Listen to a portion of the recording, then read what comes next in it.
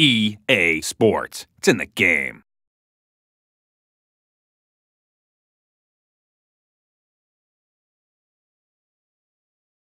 Fowler is an integral part of a new breed of young stars who are changing the golf landscape. On the PGA Tour, the future is now, with a growing number of young, stylish, and confident players from all corners of the world. And every tournament delivers spirited competition between this new breed and the game's established veterans. Last year, 11 players in their 20s combined for 14 wins. Nearly half of the final 25 on the FedEx Cup points list were under the age of 30, and they continue to play well in 2011. Each generation kind of learns off the one before, and this group is really good now. The Rorys and Ryo Ishikawas, Jason Day. You know, they're really mature golfers for 20-year-olds. A lot of these guys are not intimidated anymore. I mean, they come out here and they're like, I can beat these guys.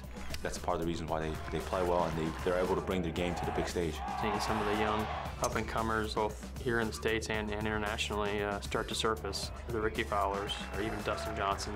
A lot of young talent that is really starting to take this game to another level.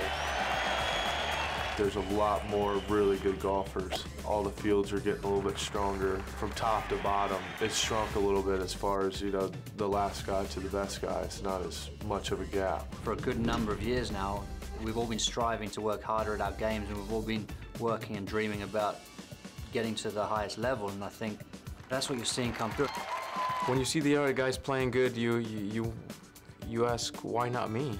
We're all trying to win golf tournaments, and when you see somebody win, you get a little jealous in a good way. To claim more victories, the 20-somethings need to work harder, stay focused, and dream big. Because there's a stable of veterans who have figured out the nuances of the game and are unwilling to concede an inch. You can look back at a ton of memories, good and bad, and take those experiences and apply them to when you're a little bit older, and I think that's why guys play well when they're older. The PGA Tour is the natural place to gravitate to because it's the strongest tour in the world. So you want to be competing against Tiger and Phil and Steve Stricker and all these other guys. Guys have learned how to play. Our guys are fearless, and it's turning everything over. Tiger was dominating, Phil's been dominating. They're still there, but the young guys are actually showing up now, and they're showing that they can play.